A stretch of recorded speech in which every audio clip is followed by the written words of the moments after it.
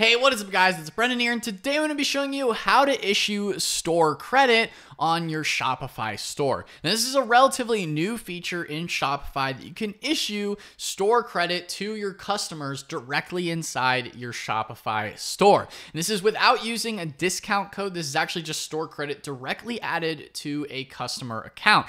So first things first, of course, you're going to want to make sure you are logged into your Shopify store. Next, you're going to come over here to the customers section. We're going to go here and select a customer that was created. And then all you have to do underneath customers, it will bring you to the customer. You select a customer. You can also add this to new customers as well, or existing customers. You're going to come over here to the right-hand side and click on store credit and click edit balance. Now, first, before we actually go ahead and issue this credit directly to the customer, you're going to want to make sure inside your store settings that the new customer account is enabled. So we're going to go ahead and click that under view settings. This will then bring us to our Shopify store settings under customer accounts. Alternatively, you could also go to the search bar at the top here and just search for customer accounts, and just make sure you're on this menu here underneath all your Shopify store's settings. By default, depending on when you created your Shopify store, you might be seeing the classic type of customer account. As you can see here under new customer accounts, you have store credit, which you need to enable. So what we're going to do first is switch from classic to new. And we're going to switch here. Now, again, this may actually cause some issues with maybe other potential Shopify store apps that you have, or certain workflows, or things like that. But they do automatically include links that will redirect. Certain workflow triggers, obviously won't be supported with the newer features, and certain, customizations added to classic customer accounts are not included, but links will be redirected. So do just keep that in mind if you maybe set up some other things in the past. You're going to go ahead and click switch to new customer accounts. Again, this is maybe if you have an older store.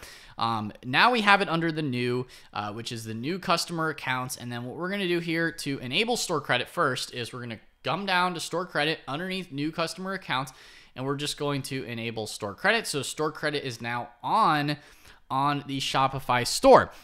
And this is all of the process you need to go through, of course, before actually being able to issue those credits.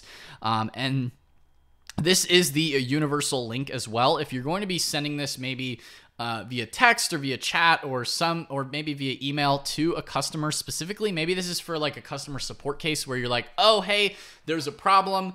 We'll issue the credit. For customers to actually view their credit, make sure you give them this link. You can copy it here, and then you can send it directly to your customers, and that will bring them to the customer account page where they can actually view the store credit. Of course, they will at least need to have gone to checkout, maybe added their email or something and created an account.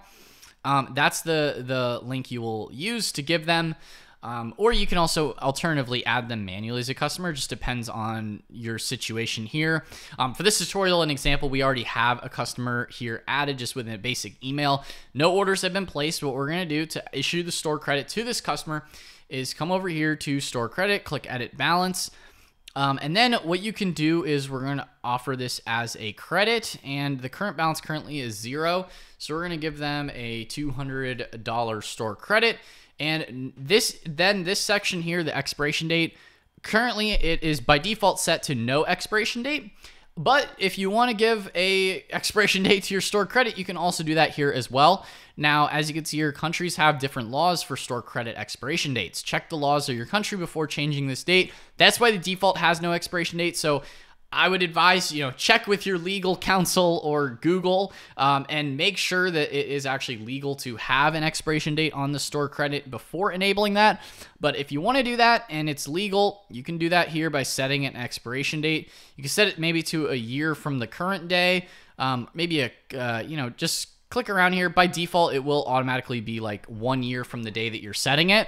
If you're doing this manually, which most people would be, I guess. And so setting that expiration date, we're going to go ahead and leave it as no expiration date, but it is a feature that you can enable if you want to. We're going to go ahead and review the changes. So $200, credit that $200.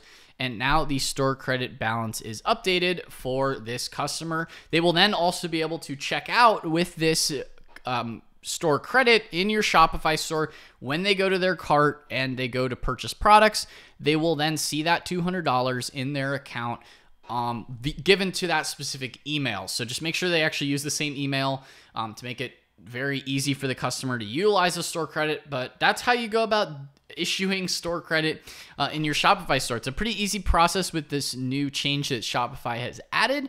And you can do this for any type of customer. Now you can also go in here, click the store credit.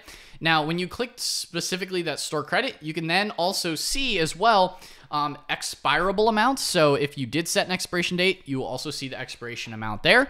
In addition to that, you can see their total credit and the balance and who actually issued it. So obviously I'm logged in as my name, Brennan, is the source of issuing that credit. So you can see who issued the credit. Maybe if you have multiple different staff members on your team or something like that issuing credits, you can see who's done it and specifically exactly what time it was done as well, which is also a cool little feature here. So you can keep track of all your different store credits for specific customers as well. So you can see the outgoing credits, current balances that are on specific customer accounts.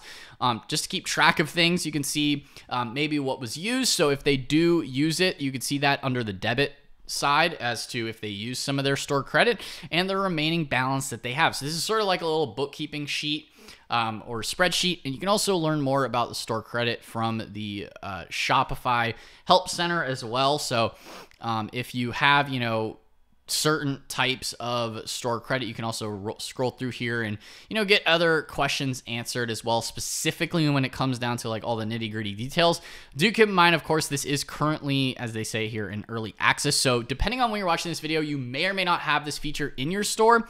But I imagine, if you're watching this video, you might not, you probably would, but that's just what they say. It's currently in early access. So depending on the store that you have,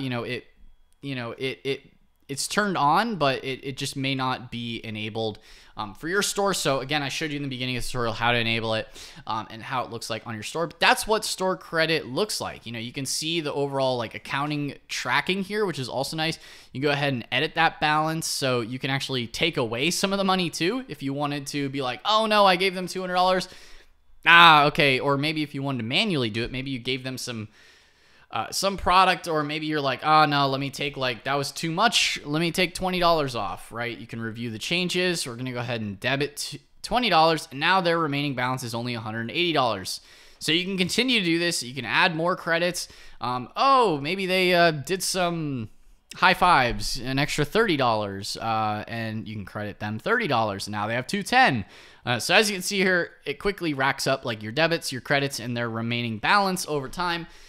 You can go ahead and edit and add this however you want. You could even, let's just set an expiration date, maybe give another $30 that expires in a year, just to show what that looks like. As you can see, then you have the expirable amounts. $30 is expirable, and then that is tracked separately here.